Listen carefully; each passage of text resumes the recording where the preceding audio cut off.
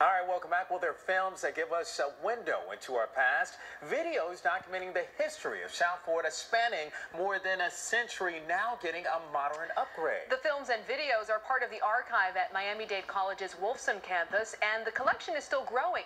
Bob Mayer gives us a peek inside the vault.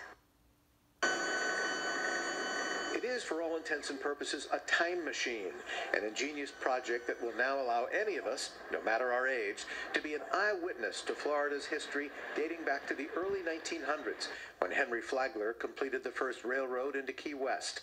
Set the time machine to September 1926 to see the effects of the deadly 26 hurricane that devastated Miami. Jump to 1980 and you'll see the Mariel boat lift, or to 1992 to witness Hurricane Andrew. The controls for the time machine can be found in the downtown Wolfson campus of Miami-Dade College. It's the Lynn and Louìs Wolfson II Moving Image Archive, a repository of historic film and videotape focusing on the birth and growth of South Florida. The goal of the Wolfson Archive is to clean, repair, to salvage all of the film and videotape here to ensure its availability to future generations. It's a sophisticated temperature and humidity controlled vault aimed at preserving 35,000 hours of videotape and 23 million feet of film. The effort is a Herculean race against time.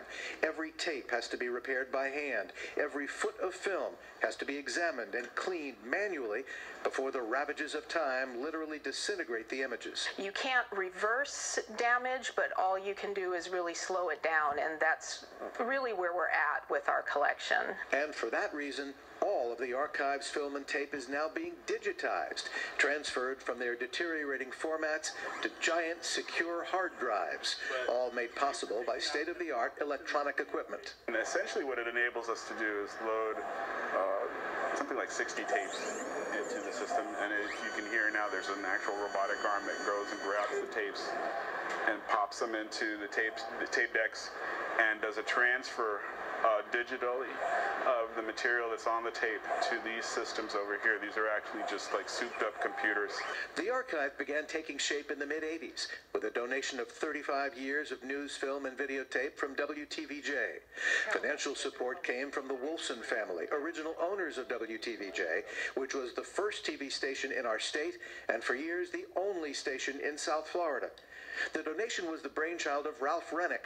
Good evening, everyone. Tuesday, October 6th, and here are tonight's Florida and local news briefs. The anchor and news director who steered WTVJ News from its very beginnings in 1949 to his retirement in 1985. But Rennick never dreamed that all of us would one day have access to that historical footage right from our own homes. Our entire collection is searchable online via our website, wolfsonarchives.org. Anything that we have that's digitized is streaming via our website. The archive's work never stops.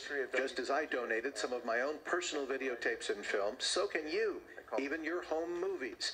The best part, the Wolfson Archive will give you a digital copy of anything you donate for free. In Miami, Bob Mayer, NBC6.